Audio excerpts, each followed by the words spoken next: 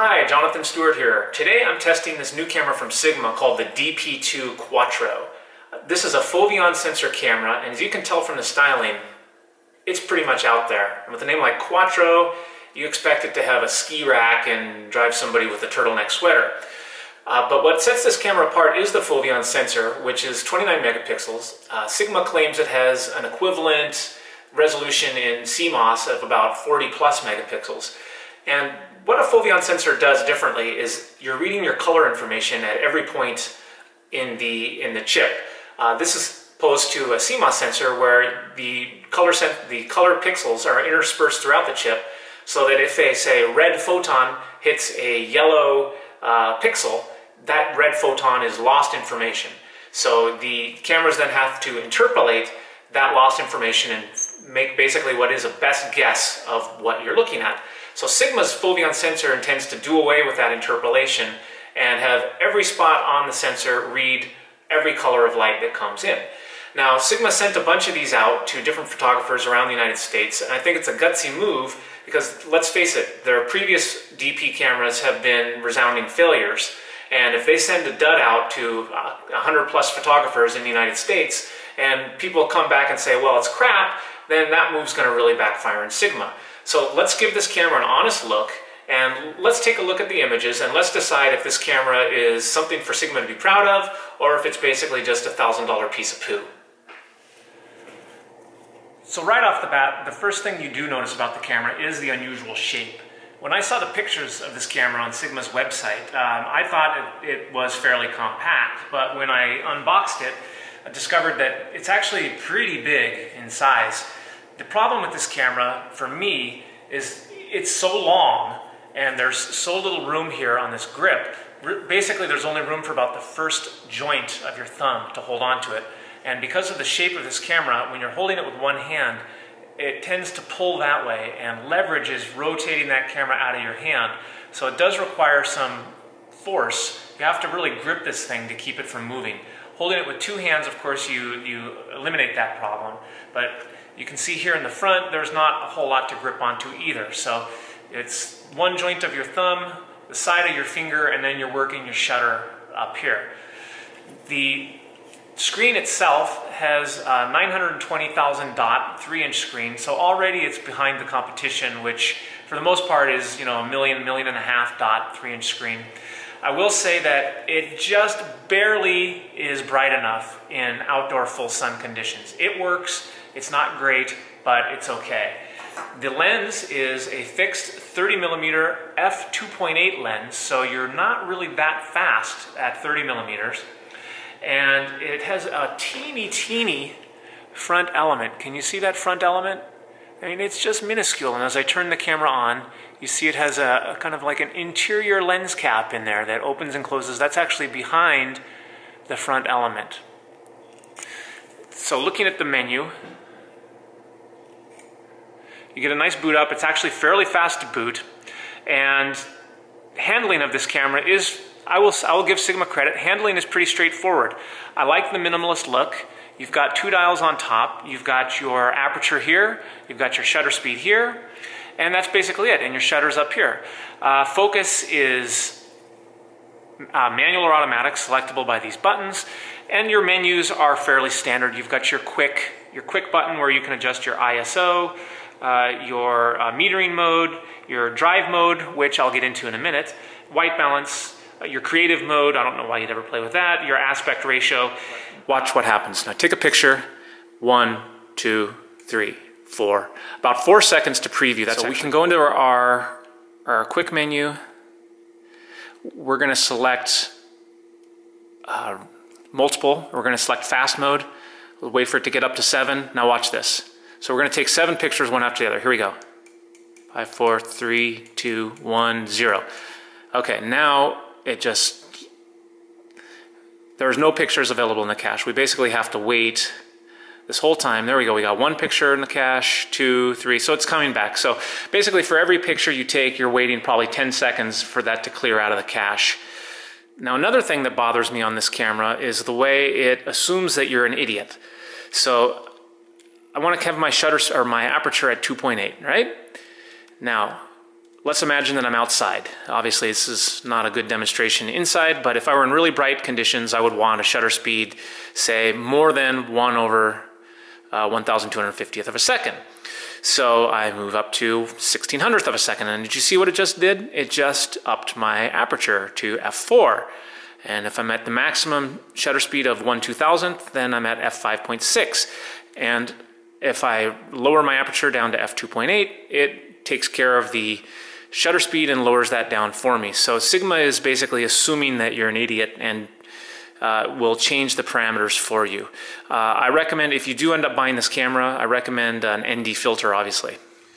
All right, so let's take a look at image quality. Just go right away to the first shot that I took right out of the box with this camera. And it actually was one of the better shots that I got as far as taking a look at the technical capabilities of the camera. Look at the dirt on the lens cap. It's pretty darn good detail. We're at 1/100th, 5.6, and ISO 100. What I came to discover is you pretty much have to shoot like this in order to get any sort of usable photos with this camera. And let me show you why. Go right away here to a shot. Okay, here's a shot of some leaves and sticks, shot at 1/60th, 5.6, ISO 400. Okay, looks perfectly fine, right? Until you zoom in 100%, and we're noticing really not very good detail here as far as noise. We're picking up a lot of noise, a lot of color noise, and just, you know, very, very dull looking image. Fine, right? But I'm including this picture so you can see what's going on in the background. You got some green, we're getting some reds in here and greens on the tree. But as we move up, here's, oh, we don't want that one just yet. Here's 1600. See, we've pretty much lost all the reds. There's no more greens. The greens in the background are gone. Ridiculous noise and just pathetic. This is 1600, okay?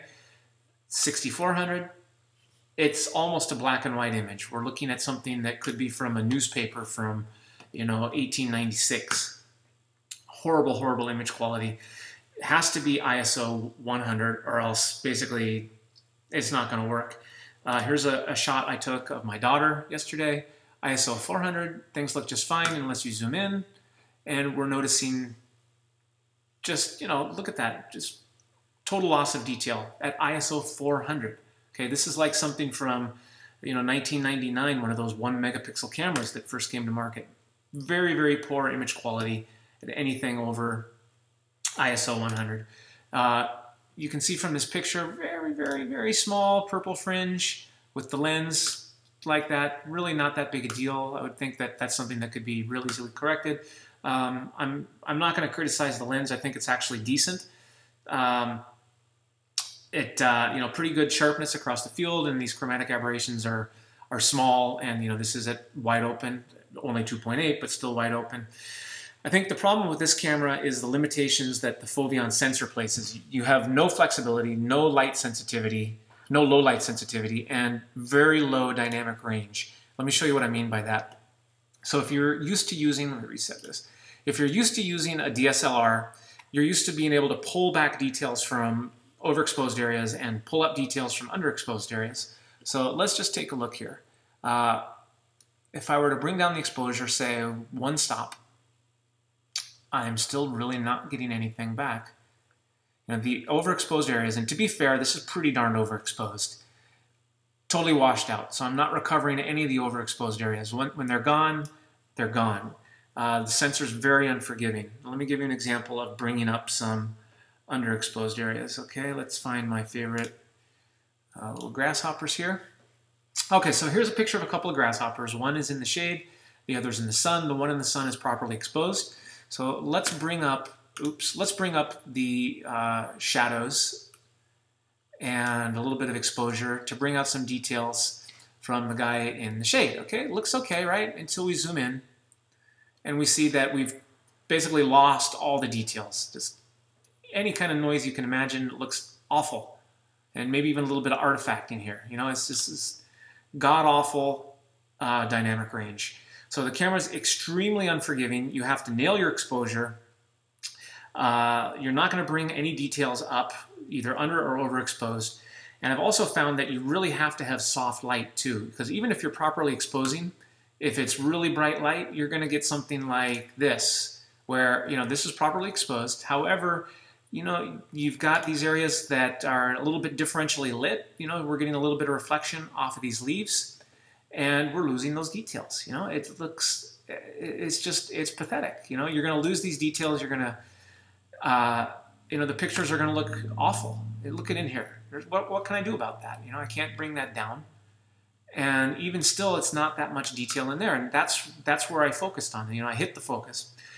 So what I found was that as long as you have nice, soft, even light, you know, not a whole lot of dynamic range going on in your photos, it will take a sharp picture. So the next picture I'm going to show is an example, I think, of the best that this camera is capable of doing. So here's a picture of my running buddy. I took it this morning. If we zoom in, let's go 1:1. We don't want to scare people too much. We zoom in, I think, you know, it's pretty good. It's sharp. We're getting good details. Look at, you know, you can make out the hair around his ears. You can make out the sideburns, the 5 o'clock shadow. We can see that he might need to do a better job shading. Sorry about that, J-Toe. And this might be a good dental diagnostic tool. So this is the best we're going to get with this sensor. But it is under ideal conditions, very little dynamic range in the photo, so we don't have to recover you know, over or underexposed areas. And you have to have enough light still that you can use your ISO 100, because above that, forget about it. So that really is, if you can get those ideal conditions, you're going to get some pictures that are going to rival a full frame camera. It's going to rival a $3,000 camera. The problem is those conditions are unusual, and quite honestly, they're artificial. I mean, here they are. I mean, we're getting some really nice detail in here. But once again, this is not a typical shooting condition. So this camera, I think, lacks the flexibility of a DSLR to get a real top quality image in various conditions. It lacks the ergonomics. It lacks the usability. So it's a niche camera. If you're going to be shooting in the clouds, in cloudy weather, maybe setting it up on a tripod, hey, for $1,000, knock yourself out. But I think for anybody else, I gotta say, Sigma, stick to making lenses. I'm sorry to say, but I think this camera is a failure. So yeah, my conclusion based on a number of factors is that Sigma, I love your lenses, stick to making those. Leave the cameras to people who dedicate themselves to electronics. Your optics are wonderful. This thing's a piece of crap.